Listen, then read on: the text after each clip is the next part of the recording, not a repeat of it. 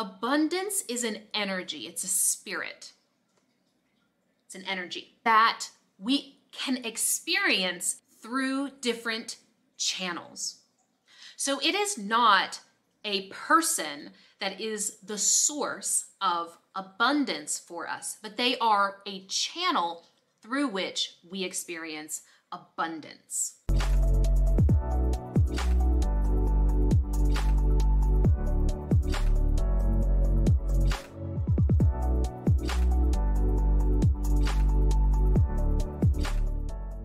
Hello, so I wanted to talk about this because this actually has come up more than once, where so many of you are challenged by the idea of receiving abundance through your partner and really owning that you are playing a role in your partner's evolution. So this typically shows up as your significant other. I also want to say that this can be your business partner. It could be maybe an agency that you're working with. It could be your children.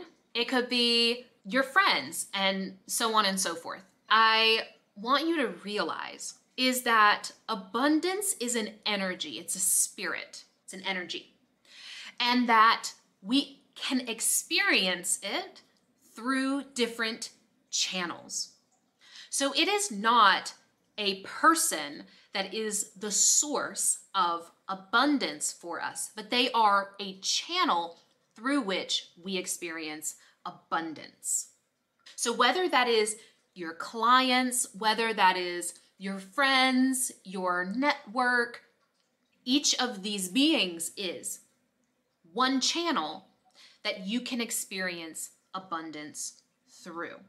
Also, this is not just people. You can experience literally through anything. You can experience the spirit of abundance. I want to keep this as it relates to people though, as much as possible, because then we're getting into some much more complex stuff. Number one, I want you to, as you reflect on that, I want you to just allow yourself to explore on any given day, what are all of the channels that you are experiencing abundance through right now? What are all the different channels that abundance is coming through to you right now?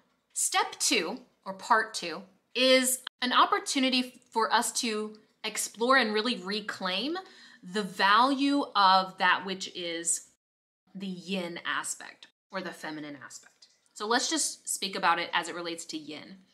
And that is because both masculine beings and feminine beings have yin within them. I want you to imagine that each of us contains within it a seed. That seed contains within it the energetic blueprint for the limitless potential that can be expressed in this life. So now I want you to imagine that you take that seed and you just place it on a table and you watch. 30 days later.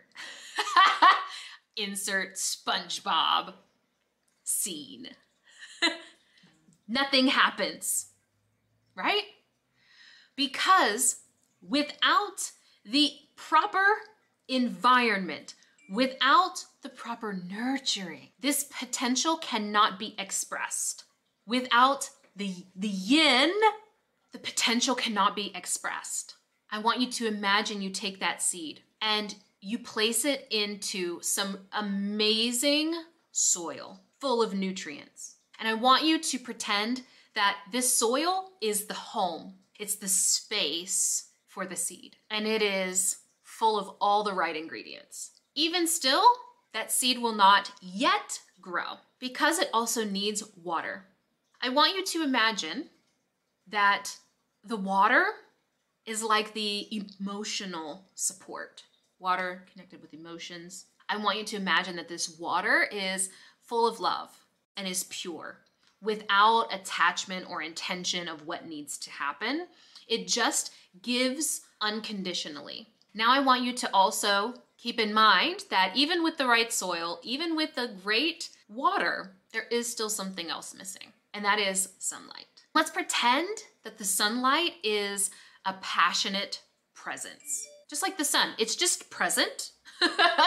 It's just present and radiating. Now that seed has the components that it needs to express its full potential. That is the power of the right environment and nurturing for that seed. So now I want you to imagine that you placed this seed in soil that is starved of nutrients, and you water it with polluted water, and you keep it away from the sun. Now that seed's gonna grow, but it's probably either gonna grow up weak, it's gonna grow in a way that's not as useful, it may grow up misshapen, or it may just not grow at all because it didn't have the right environment. This is an example of the influence of you choosing mastery of your own energy and how that is influencing others around you. So now, let's say that your partner goes and creates $2 million more, and you feel like there's not a direct correlation because I didn't directly participate in that. This is where you have to understand the power of who you are being and how that impacts others. When you focus on who you are being, everyone around you is presented with an opportunity to step into more of their potential. It is the greatest gift that you can give to your loved ones and to humanity as a whole. It is that impactful. And the degree to which you have mastered your own energy, the degree to which you have integrated the aspects that you've suppressed and you become, that is how much more significance that you have in the lives of those around you. It's part of why I don't use a ton of tools, because through my process, I became the tool.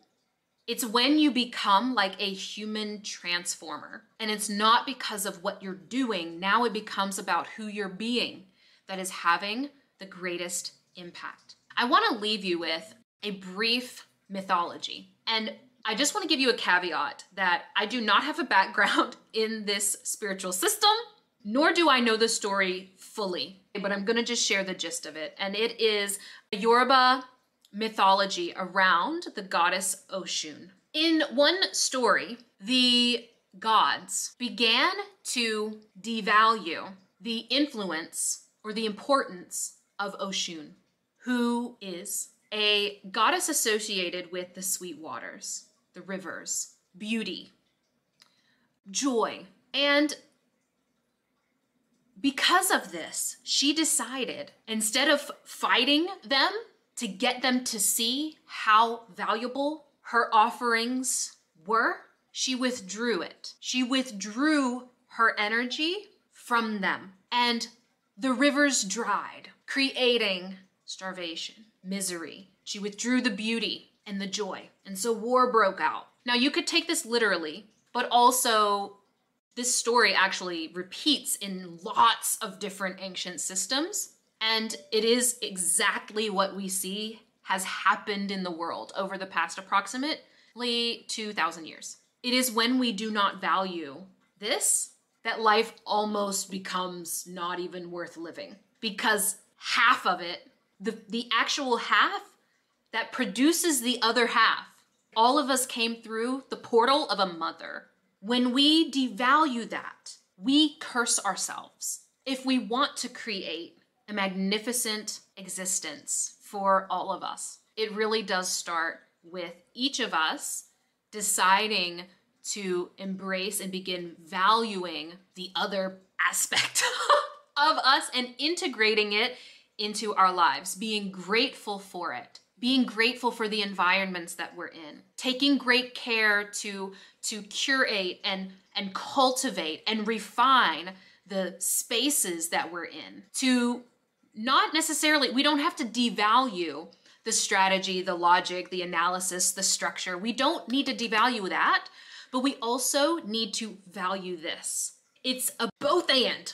Integrate it together is what allows us to feel euphoria and depth and significance and freedom. Be sure to share with us what you took away from this and how you are going to integrate this, taking aligned action in your life so that you can begin to uncover and unleash more of yourself.